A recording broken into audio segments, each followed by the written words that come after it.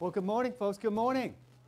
Hey, it's so beautiful out, isn't it? So beautiful out. So yesterday afternoon, okay, I was leaving the church, and I was just going to go home for a little bit, and a car pulls in. I thought they were going to go to the pantry, and I said, oh, no, there's nothing in the pantry. That's all I could think. Well, and it starts pouring rain on me. And I go, I'm sorry, there's nothing here. And this woman opens up the back door. She had boxes of food.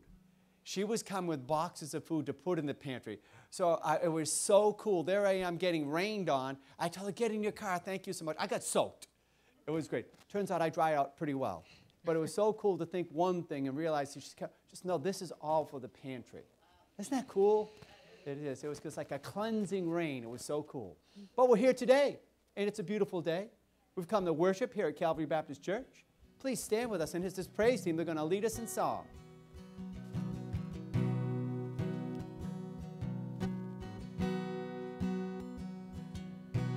All creatures of our God and King,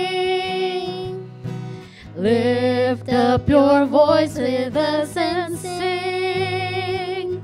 Oh, praise Him, Alleluia. Thou burning sun with golden beam, thou silver moon and softer gleam. Oh, praise Him, oh, praise Him, Alleluia, Alleluia, Alleluia.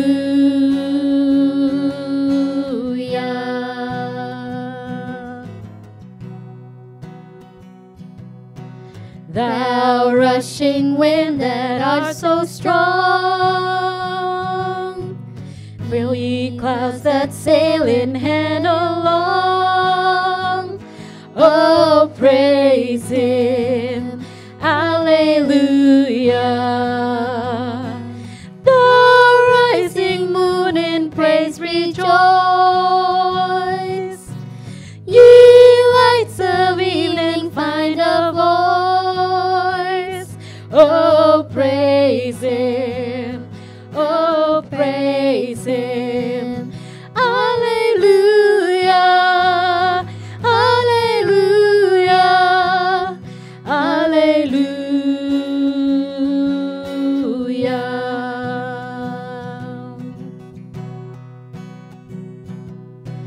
Let all things their Creator bless,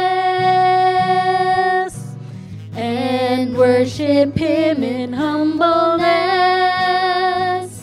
Oh, praise Him, Alleluia. Praise, praise the Father, praise the Son, and praise the Spirit, three in one. Oh, praise Him, oh, praise Him, Alleluia, Alleluia, Alleluia.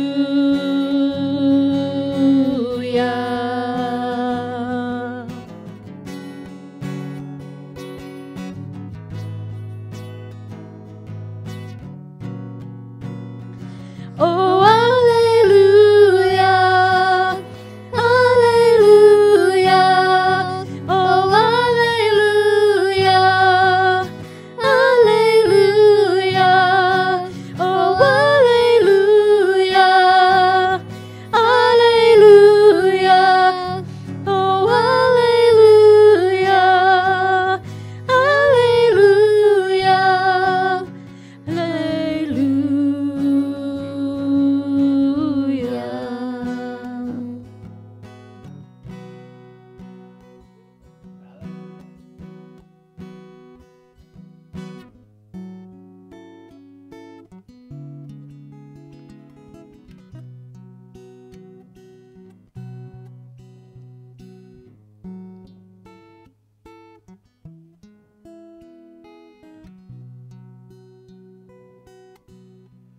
In Christ alone my hope is found. He is my light, my strength, my song. This cornerstone, this solid ground, firm through the fiercest drought and storm. What heights of love, what depths of peace, when fears are stilled and striving cease. My comforter, my all in all, here in the love of Christ I stand. In Christ alone, who took on flesh, fullness of God in helpless babe, this gift of love and righteousness, scorned by the ones he came to save. Till on that cross as Jesus died, the wrath of God was satisfied. Every sin on him was laid.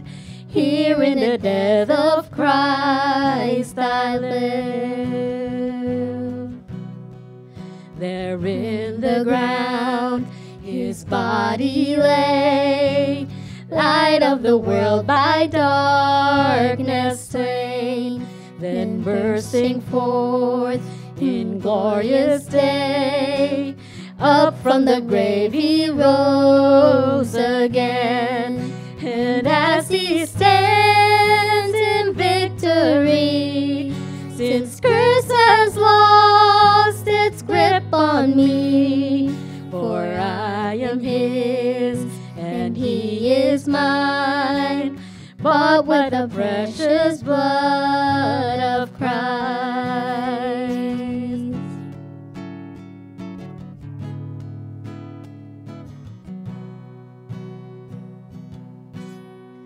No guilt in life, no fear in death. This is the power of Christ in me. From life's first cry to final breath, Jesus commands my destiny. No power of hell, no scheme of man can ever pluck me from his hand, till he returns and calls me home. Here in the power of Christ I'll stand. Amen. Standing in the power of Christ, folks. Standing in the power of Christ. Hey, folks, I wave to each other, give everyone a hi, but I would ask all the children from Sunday school today to come on up front. Come on and bring your capes. And then please, folks, after you wave, have a seat. I got a treat. Have a seat. Come on up here if you have your capes. Roman, do you have your cape? Okay, well, come on up anyways. Annie, come on up. Come on up. Everyone. Now let's look at, where's your capes? Hold your cape up or turn your back so they can see your capes. Let's see your capes. Look at these capes. See these capes? These capes are super Jesus. This is the fruit of the Spirit. And they've been studying it, and we got pictures. Isn't that cool? They get to wear these capes probably all day long, wouldn't you? I certainly would. So I just wanted you to see what the children were doing because it's just cool. Thank you guys so much. Oh, another cape. Roma cape. You got to have your cape too, honey. And I just have one question. Does anyone have a smartphone? A smartphone. You know those things that take pictures? Have you heard of them? Would someone please take a picture of these children? Come together a little bit, please. Come together just a little bit. Hold those up. Yep, that's good, honey. That's good. You can either way, or you can face too. We can go both ways. And now just take a picture. I want these. Hold up those capes. All right? Alex, turn around a little bit. Turn a little bit, Alex. Show your cape. Good, both ways. Perfect. All right, thank you, guys. All right, you can get on to junior church, all right? Thank you. You can go see Mommy. Okay. You guys can leave all your stuff here if you want. Come on, Joseph. Okay,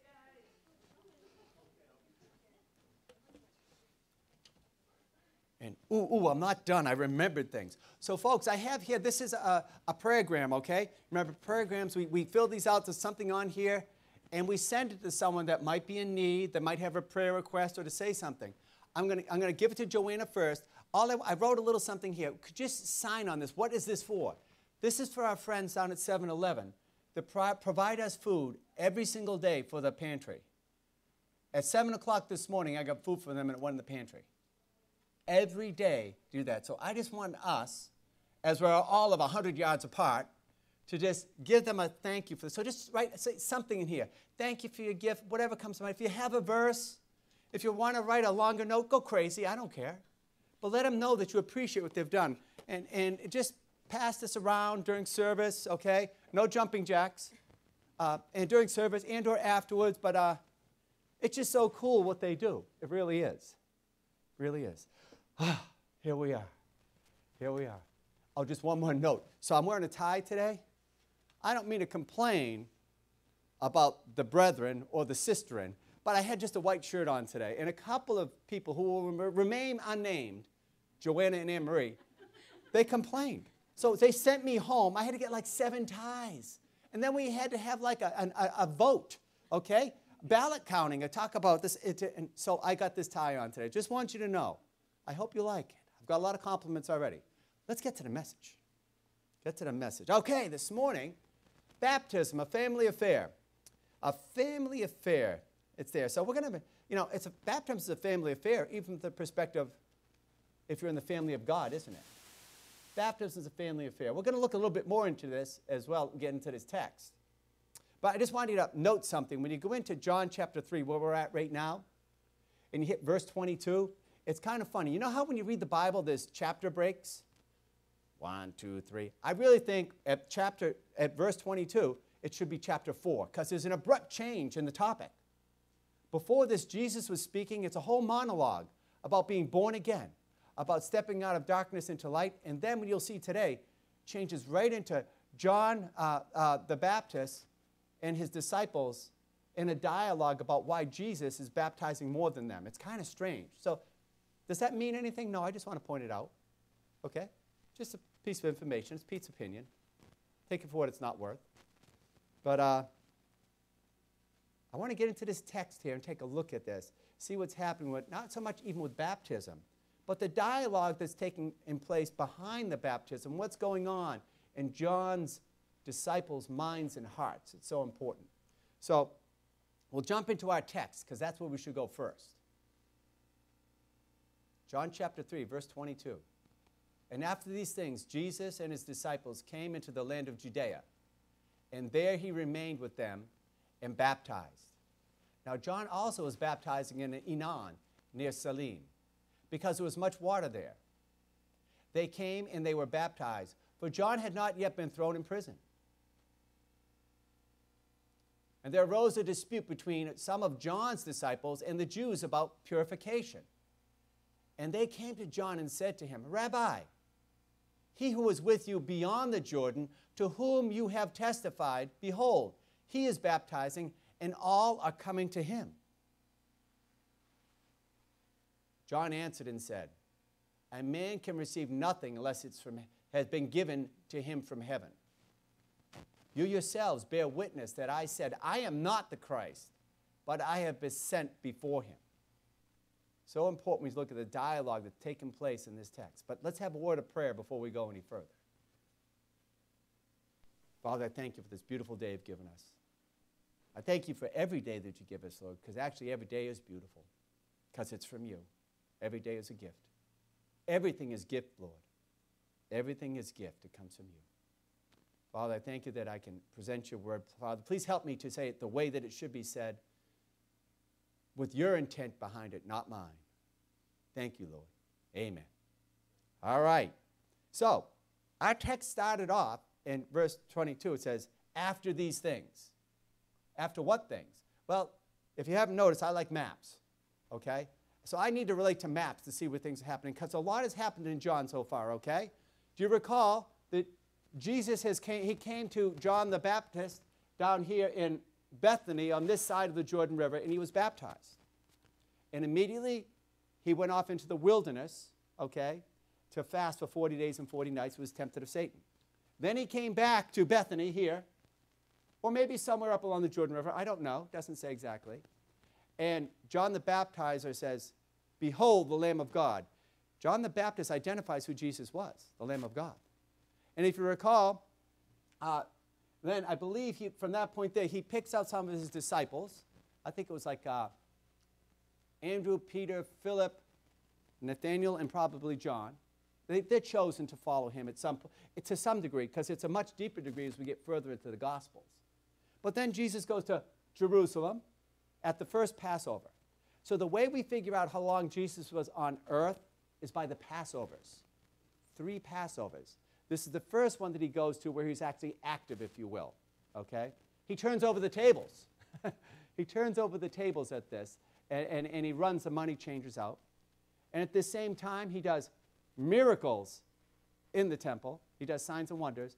And in Jerusalem here, this is where he meets with Nicodemus, and he tells him, you must be born again. So these are some of the things that had happened. And now we get to our text. He's somewhere out here in the land of Judea. He leaves Jerusalem. I don't know where. It doesn't say. I put the question mark a little bit near the Jordan River because they were baptizing, right? There had to be water. Concurrently, John the Baptist with his disciples are in Enon, up here. Now, the exact location of it's not clear, okay? But I imagine what had happened as John was moving and doing things, I imagine he probably traveled up the eastern side of the Jordan River, because Jews did not travel through Samaria, right? We'll get to that in chapter 4 of John. But the point being that John is up here now doing this. And this is the things that have already occurred. Now we've reached this point right here, because a lot has happened. A lot has happened in all this traveling. And John the Baptist, he is fulfilling that prophecy of one crying in the wilderness, wasn't he? He's making straight the way of the Lord. That's what he's doing. He's baptizing people for the repentance of sin. Okay? Even though Jesus has come earlier in chapter 3 and told Nicodemus, you must be born again to see heaven, John's still on his mission, baptizing people for the forgiveness of sin. It's very important for them. People need to realize this. They do. Now, of the certain family, Jesus and John the Baptist are the same family, folks. I put this picture up here. I just like the picture. I thought it was a little artsy, but it depicts what? The younger woman is Mary. The older woman is Elizabeth. Elizabeth was the mother of John the Baptist. Mary is the mother of Jesus. Luke chapter 1, verse 35 says they're related. They had a very close relationship, okay? The point being that Jesus and John are related somewhat closely. First, second, third cousins, I don't know. Doesn't say. Doesn't matter. They're from the same family. It's kind of interesting to go to it. So this is a family affair. Something's happening in this family if you really think about it. As we go into this text, it says that Jesus remained with them, remained with his disciples. He's out in the land of Judea, well, somewhere, and he's with his disciples. He tarried with them. He abode with them. He stayed with them. And I was looking up the meaning of that word. It's kind of weird. Bible translations are so important, the way that translators translate it, because that word tarried and abode, it really means to like rub away. I said, what? Rub away? Rub away? And I was looking into it, and I came to the realization, if you're with someone and stuff, what are you doing? You're rubbing shoulders, you're rubbing elbows. I think that's where the expression comes from. He was right with them. He was right with them. Jesus was with them. He was immersed in their lives. He's spending time with his disciples. It was so important. It was so important for him to do that. I think one of the things we should keep in mind when we read the Bible is there are great time periods in between the different events that occur that Jesus is doing, okay? It's not always bang, bang, bang, bang, right? He did this, he did that, he did this. The one place you see that is you get to the Passion Week before Christ is crucified. In the Passion Week, so many things happened, it's amazing. Amazing. But in general, there's great periods of time, months perhaps, they were out in the countryside of Judea baptizing people. We don't know. It doesn't say. But they're out there, and he's spending time with them. And it was interesting, just to skip ahead, to cheat a little bit. In John chapter 4, verse 2, it says, Jesus wasn't baptizing anyone. I always thought that was interesting. It's sort of explicit. They were baptizing, but Jesus wasn't. It's interesting. Maybe we'll figure it out. Maybe we won't. I don't know. I don't know. But baptism, this baptism that's taking place, this is foreshadowing of what we would call the Christian baptism. Kind of strange way of putting at it, but think of it. The baptism that we know when we pull the baptistry out from behind the curtains, you know, the man behind the curtains, and we baptize someone. We're baptizing, identifying with Jesus, with his death, burial, and resurrection. But this water, this baptism, this purification, this has been around for centuries. Centuries. This purification, this ritual was practiced by Judaism for centuries. Now comes along John the Baptist, and he's proclaiming, he's preaching to repent for the remission of sins, to repent from sin, right? That he's preaching. Repent from sin. Stop sinning. And this will eventually progress into the baptism that we are familiar with presently. That one that we see that occurs after the ascension of Jesus Christ. The one that I like to see in this picture, I always enjoy this picture of this young person being baptized coming up out of the water. In Romans chapter 6, verses 3 and 4, it tells us about this baptism. Do you not know that as many of us were baptized into Christ Jesus, were baptized into his death? Therefore, we are buried with him through baptism into death, that just as Christ was raised from the dead by the glory of the Father, even so we also should walk in the newness of life. I just love the picture because this young person's popping up. They've got their eyes closed, but it's that hands up. You know, it's like a newness of life. I just enjoy that picture so much. Now, John the Baptist, he's the last, if you will, of the Old Testament prophets. He's the last one. It's like the ending of an age with John the Baptist. His job was to make the road clear, straight, wide open for Jesus to come, for Christ. The Christ that people were waiting for. The Christ that they got might not have been the Christ that they anticipated, but it is the Christ, and he made the way ready for them. And it continues into what we're not the dispute, but the interesting dialogue that takes place with his disciples, because it's hard for them. It says, it's two parts to this. He says, then there arose a dispute between some of John's disciples and the Jews about purification. And they came to John and said to him, Rabbi, he who is with you, that's Jesus, beyond the Jordan, to whom you have testified, because he testified to him as the Lamb of God, behold, he is baptizing and all are coming to him. Ouch, they're going to him. I see in this a twofold dispute, if you will, a twofold dispute, okay? First, John's disciples are hearing it from the Jews, It's like hearing it from your own family, isn't it? Like hearing from your old family. You ever notice how when family members give each other the business, there's no filter? It's ugly, isn't it? There is no filter between brothers and sisters. It is ugly. And that's, I think, what we're seeing right here, no filters. They're just giving it to them. Hey, what's this baptism all about? Who do you think you are operating outside the confines of the temple, right? This is, and understand, this Anon, where the disciples are at, this is 20, 30, or 40 miles away from Jerusalem. These people had to travel to give them a hassle. They had to do this. And I thought of this, and I said,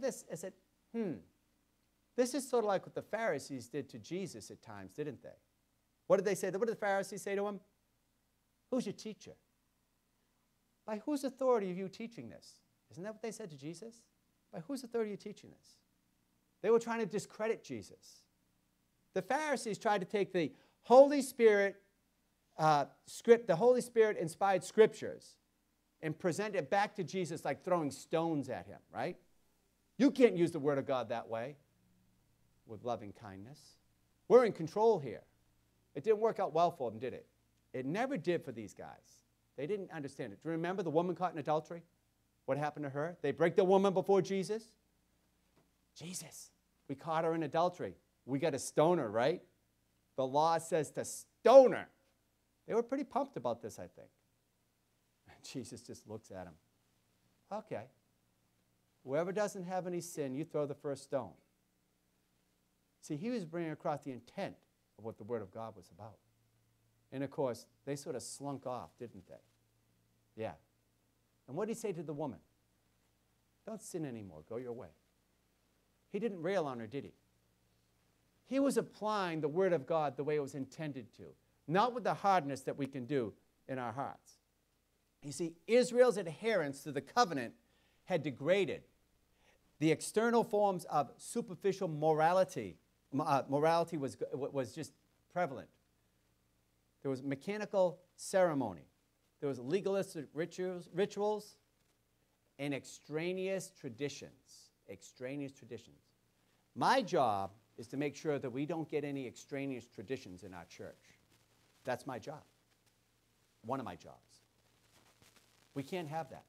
There's so many essential things that we need to stay focused on.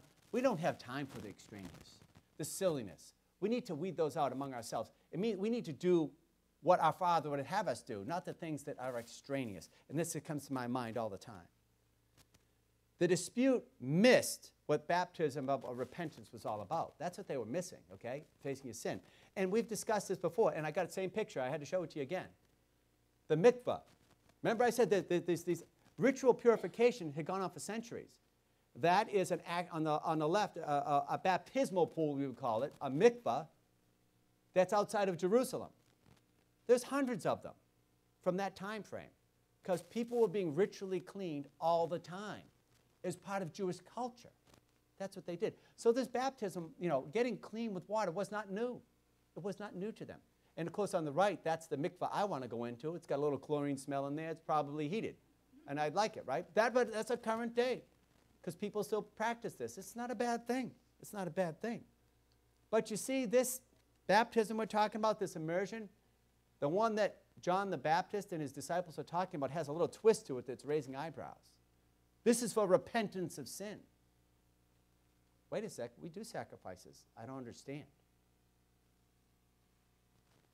What's this repentance you're talking about, right? The problem was that the sacrifices were no longer for repentance, were they? They became rituals, ceremonies. They've actually become an extraneous tradition. That's what they become. Underlying all of this with these Jews that came to dispute with them was the concept of purification. That was being questioned. But I don't think it really was the question. I really don't.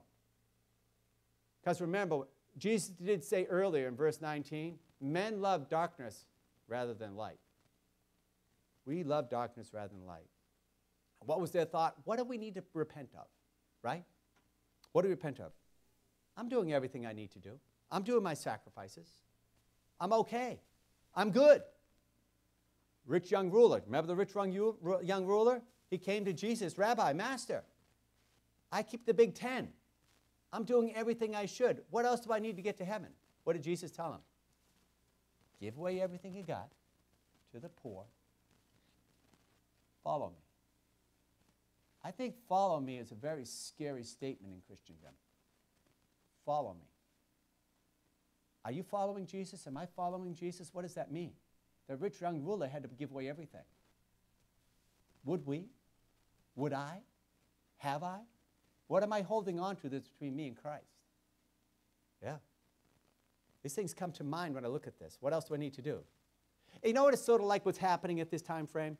And this is all I could think of. Have you ever been asleep in a nice dark room and you're comfy? You're just out. The curtains are pulled and someone turns on a light. You know the feeling? What did you do that for? You get pulled out of a deep sleep. You're kind of foggy. And you're irritated, aren't you?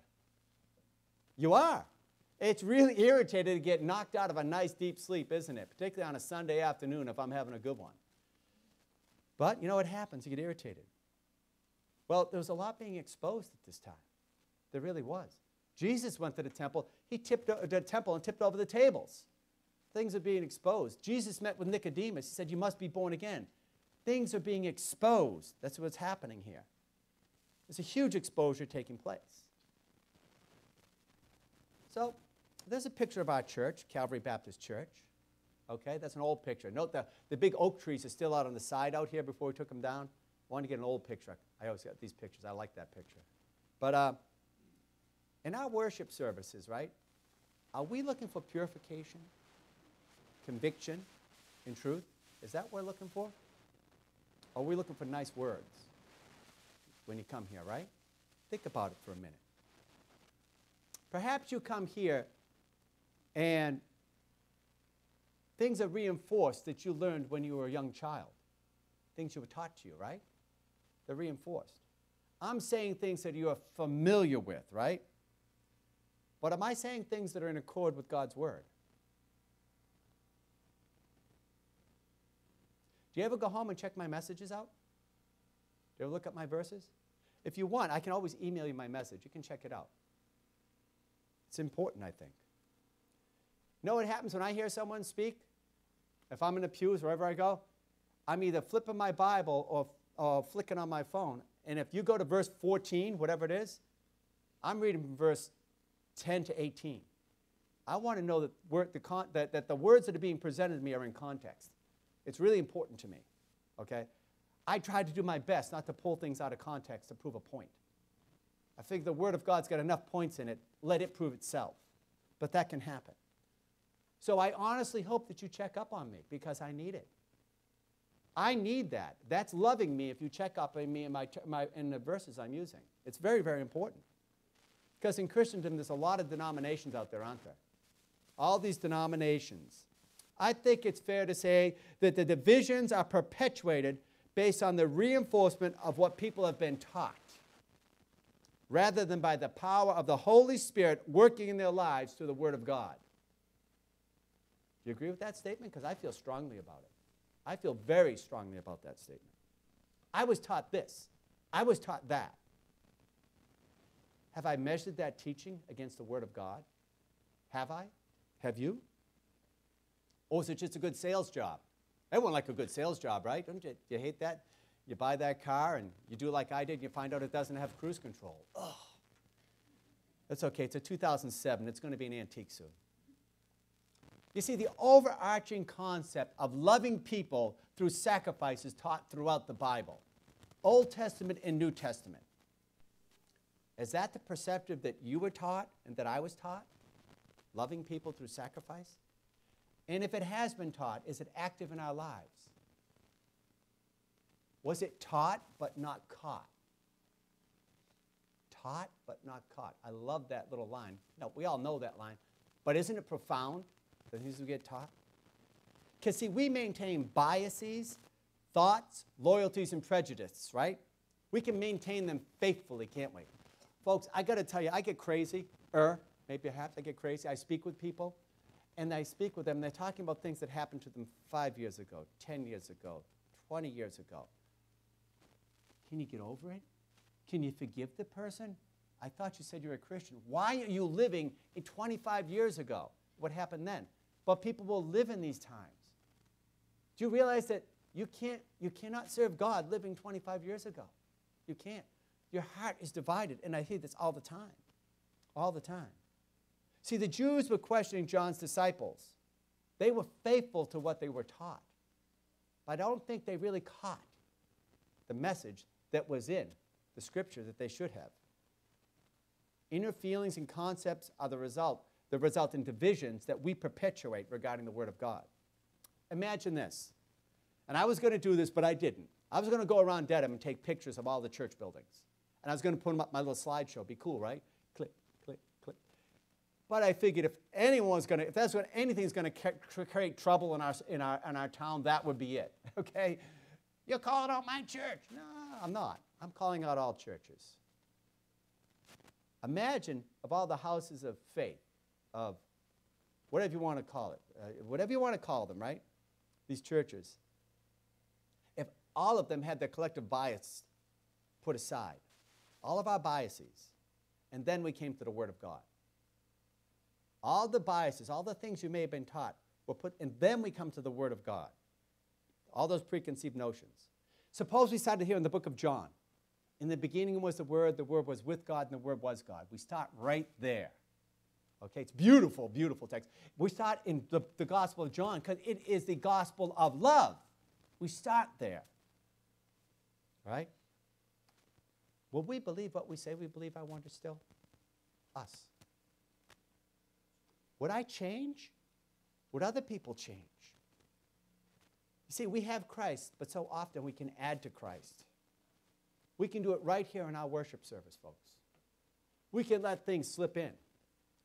Not only that, we can stop some things from coming in that should be here, right? Think about that. There's things we maybe should be doing that, oh, we can't do that because why, right? Think about that sometimes. The Word of God prohibited it, why not do it? Imagine the liberation from a works-based worship system. Works-based worship systems to get to heaven are a plague in Christendom. It just are. Imagine truly seeing people as lost souls. As we said in the men's Bible study Monday night, imagine if we saw lost souls like a lost child, right?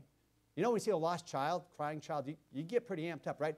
Imagine a mother came through that door right now. She said, I lost my child. Please help me. Do you think the message would stop? I think it would. We would jet out of here in a heartbeat. I'd run to the river first because I'd be thinking the child's in the river. I'm just telling you that's how my mind works. Do we see lost souls like lost children? Because we see a lost child, our hearts are just twisted instantly, that crying child. Imagine the removal of preconceived notions that translate so readily into judgment. You dress like that, so you must be like this. That one kills me. I wore jeans today. Ooh, I'm going to burn. Yeah, come on. Can we get over it? Wouldn't it be beautiful if we could get rid of some of these preconceived notions? It really would be. John's disciples were in a dispute with a stale, spiritually permeated Israel. Their religion had become stale.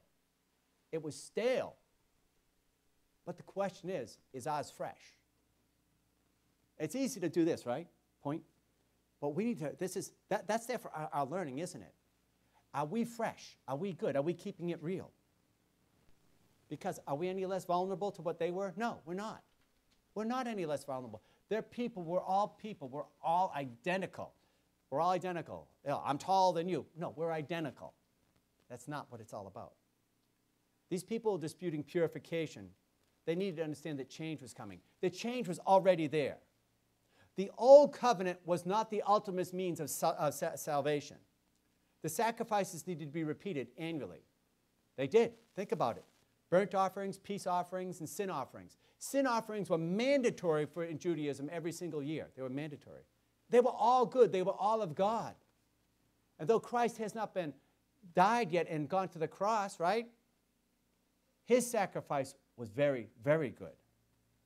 See, the law that these Jews were under then and the laws that we have now, what are they there for?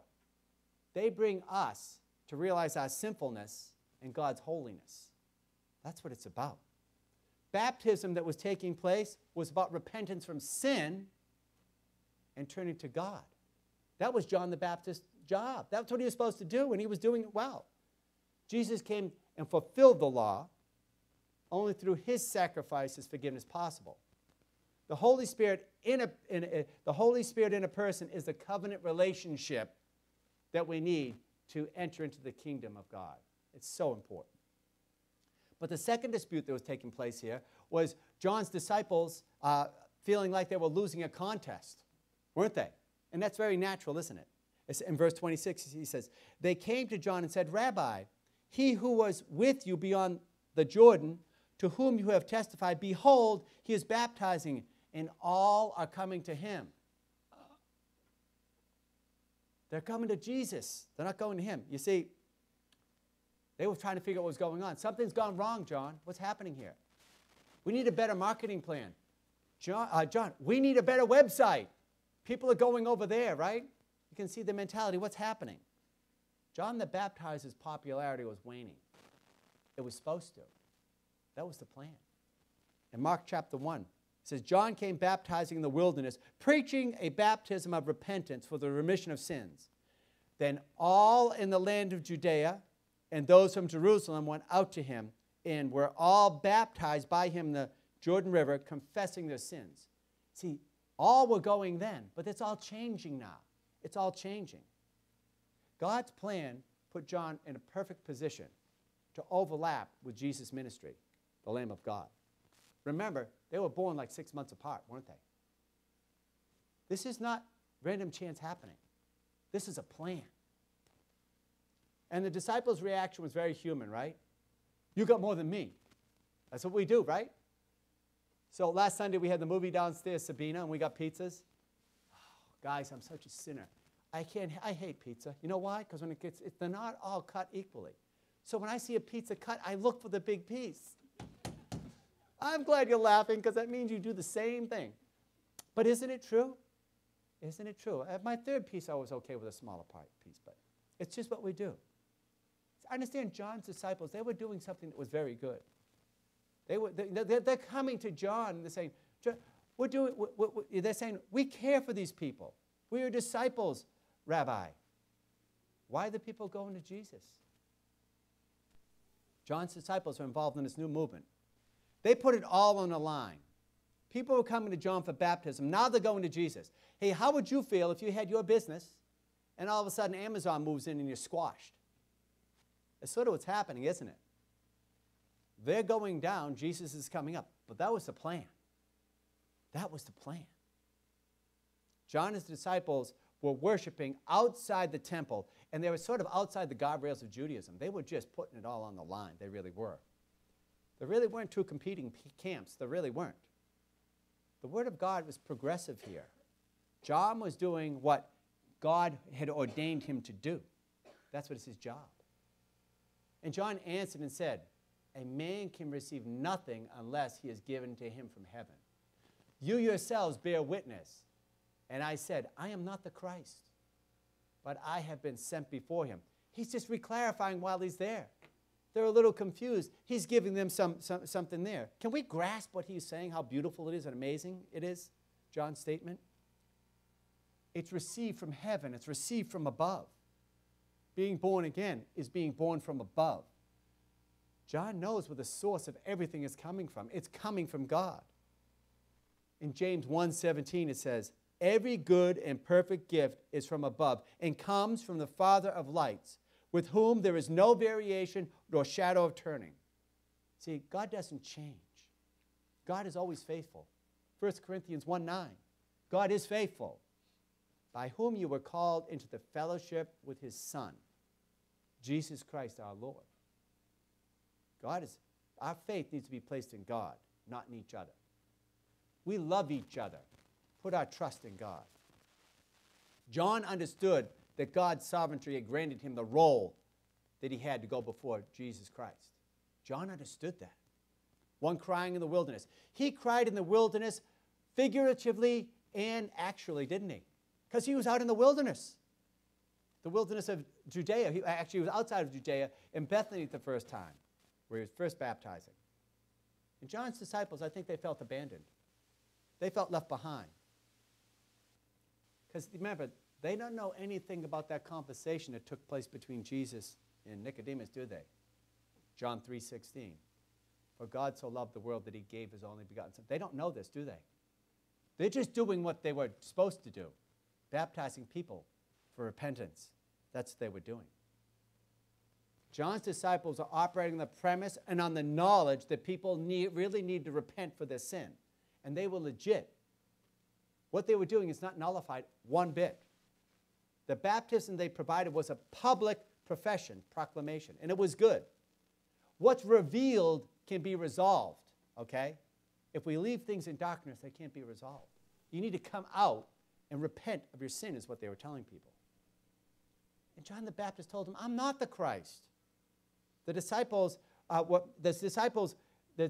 told that John was sent before Christ. But you see, they see the crowds going to Jesus. They're human, just like us. Just like us, they're human. Recall, Paul had a similar instance in Corinthians. He really did. And in 1 Corinthians 1:12 it says, now I say this, that each of you says, I am of Paul, I am of Apollos, I am of Cephas, or I am of Christ. Is Christ divided? Was Paul crucified for you? Were you baptized in the name of Paul? See, Paul was pointing out their misguided allegiances that they had, the Corinthians. Paul's telling them, was I crucified for you? Are you being baptized in my name? Real wake-up call, isn't it? It really was for them. John told him, I'm not the Christ. See, the vertical relationship needs to be in place. Then we can have a real horizontal relationship. If we get the vertical right with God, then we can really love each other sacrificially.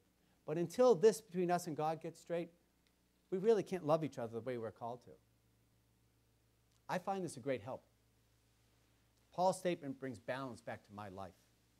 When my mind goes wandering to myself, which it does more than once a day, me in control of everything in my life or anything in my life, I remember that it was Christ that was crucified and suffered. Remember, Christ was abandoned on the cross. My God, why have you forsaken me? That just chills me every time I think of it. Salvation is not the deliverance of sin, being sanctified, or personal holiness, though they all result from salvation. Salvation is deliverance out of self into himself.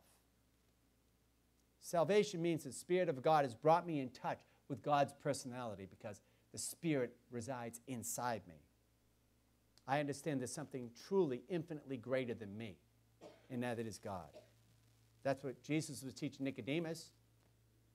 He was teaching him, being born from above. He told him, let go of the temple. Remember, he was worshiping in the temple, poor Nicodemus. And in 70 AD, that temple is gone. It's destroyed. Think of this for a minute. The temple grounds over in Israel, they're a hotbed of conflict, aren't they? To this day. This is what, 2,000 years later? People will go to war over that piece of earth if you give them the opportunity to. Right? Isn't that kind of crazy? The desire to worship God there, is enough to make you kill someone. Can you see love in that? Because I can't. I just miss it. I miss it altogether. All the time. Can't we see the brilliance of God ordaining us as a temple of the Holy Spirit? We can worship wherever we go.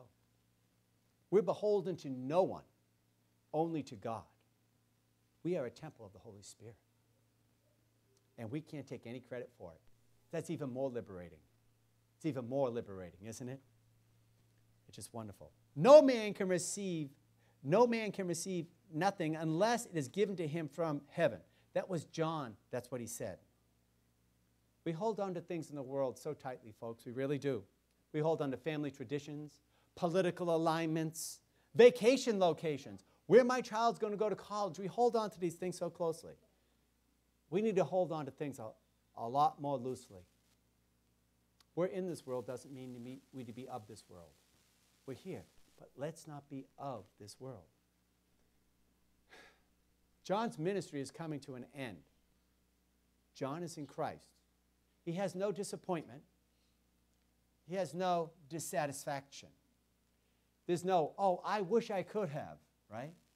You don't find that, do you? Because it was not John doing the ministry, but it came from above, and he understood that. Did you catch that? The ministry came from above, and John understood that, and that's what's amazing. We understand ministry comes from God. Service comes from God. The measure of a ministry is not how many people follow the minister, but how many people follow Christ. John was all about people following Christ.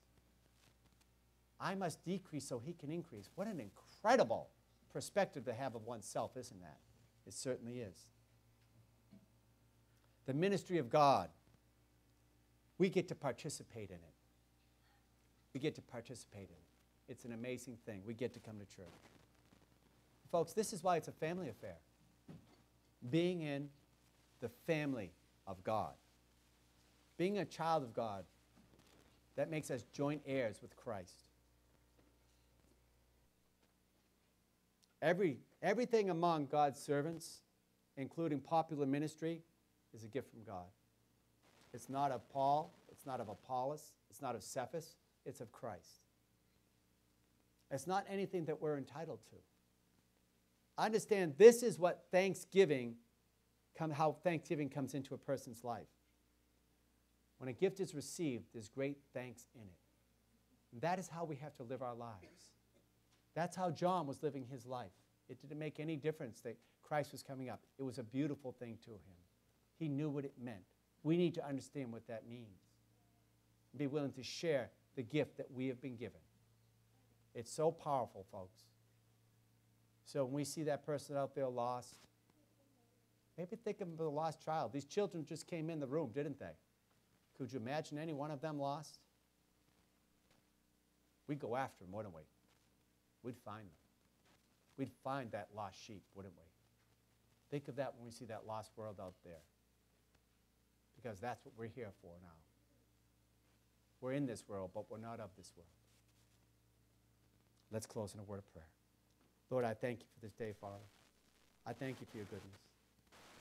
I thank you made so real to us, Lord, of what John's disciples would have felt seeing his ministry going down, though they were all in, Lord. And John just tells them, it's not about him. It's all from you, Lord. The liberty, Father, we can have in that. I pray that my brothers and sisters will understand the liberty we have when we understand that everything is from you. We don't have to have that responsibility on our shoulders. We need to trust in you. I thank you and praise you, Jesus, for this day. Amen. Amen. Well, all good. The program's still going around. That's good. That's good. So we're going to have some announcements scrolling up here now so you can start to see what's going on. Okay, I'm going to try and get that up there. Ladies' Bible study this week. If you want to be part of that, and you're not on that, let me know. I'll get you on the Zoom link. Okay? This summer, we already have charted July 25th to July 29th our Vacation Bible School. Now, when we do Vacation Bible School, we don't do it here. We go somewhere. Eric Briscoe from Open Air Campaigners is going to be here, and he's got an entire team from Michigan coming to do our Vacation Bible School with us and for us. That's pretty cool. Eric got it all set up, okay? I got a text from him this week, and he said, would that be okay? I couldn't click my phone fast enough, okay? I said, it's on the board. So we go back, I got AOC, July 25th to the 29th. So they'll be here. And I'm just excited about that. Eric's excited about becoming. What a great gift he is. Hopefully before then, I'll have him here for some Sunday to come and speak so that if you don't know him, you can get to know him. The man loves the Lord. He loves children. Imagine ministering to children out wherever for over 35 years in their neighborhoods, on their turf, in some tough places. That's a heart that's working from above, folks, from above. So we have that going. And the last thing I'm going to mention, you'll see there is, okay, so it's getting close to gardening time, right? So you'll see if you get the picture up here, okay? The garden plots are out there. What you need to start doing is get a team together. There's 6 or 7 plots. Get a team together, okay? And you can decide what you're gonna have planted in there, okay? Oh, look, Joe's fighting with the things I set up. It's okay. It's in there, and we want to have some fun. It's great to have the garden going out there. It makes us a light to the community. I mean, the building's cool. I like it. All right, all these things, but we need to be a light to this community. That's why we're here. It's not a social club, though we socialize. Okay, all these things happen. Vacation Bible School, yeah. This is last year's program, so please, folks, put that in your calendar. It's going to be a good time. You're going to enjoy it. It's going to be great. But with that, they're trying to get it straight about that. I've got them all messed up. Don't worry. You know what? We're going to close out in a song, and then that'll be running. I got Joe all messed up. I got them all messed up. Where are my singers? So I see one singer. Where's my other singer? She's a zinger. Come on up here, young lady. Folks, we're going to close in a song. Please stand. Please stand. Yes. Huh? Oh, offering. Sorry. So we do take up an offering here at Calvary Baptist Church. Please keep that in mind. The plates are down here, and you can do it online as well. It's really good. But after service, just, put your gold doubloons in there, your talents, everything, Give it up. Give it up. What are you going to do? All right? Let's close in a song. How lovely is your dwelling place, O Lord Almighty. For my soul longs and ever faints for you. For here my heart is satisfied within your presence. I sing beneath the shadow of your wings. Better is one day in your courts, better is one day in your house, better is one day in your courts than 1,000 elsewhere. Better is one day in your courts, better is one day in your house, better is one day in your courts than 1,000 elsewhere, than 1,000 elsewhere.